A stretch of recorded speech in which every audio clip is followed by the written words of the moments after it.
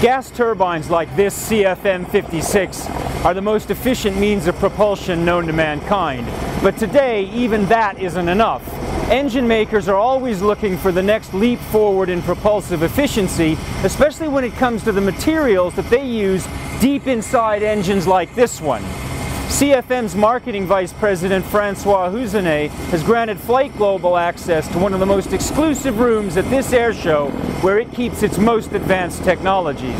Well, the previous generation of blades made out of carbon fiber were layers of carbon fiber fitted by hand on top of each other into the shape of the blade.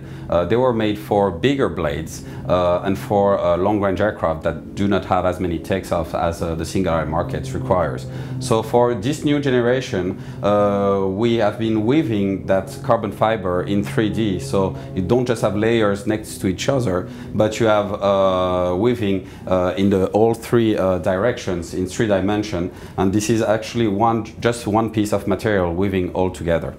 So simply, this new technology adds strength to the material and to the blade, because on the previous generation of carbon fiber blades were for bigger engines, so stronger, bigger blades that could handle bird strike. But birds don't scale down, but we had to scale down those blades, so we needed stronger blades to be able to handle those impacts that engines could meet. These blades are the low pressure turbine blades.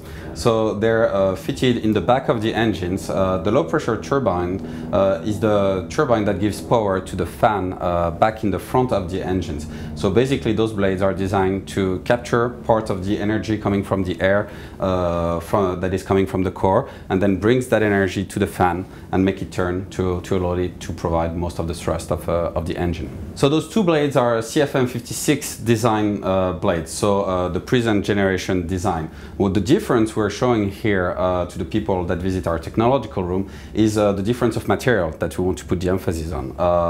This blade is the usual alloy that we use for CFM 56. This one is the mix of titanium and aluminum, TiAl, that we will use for the LEAP engines.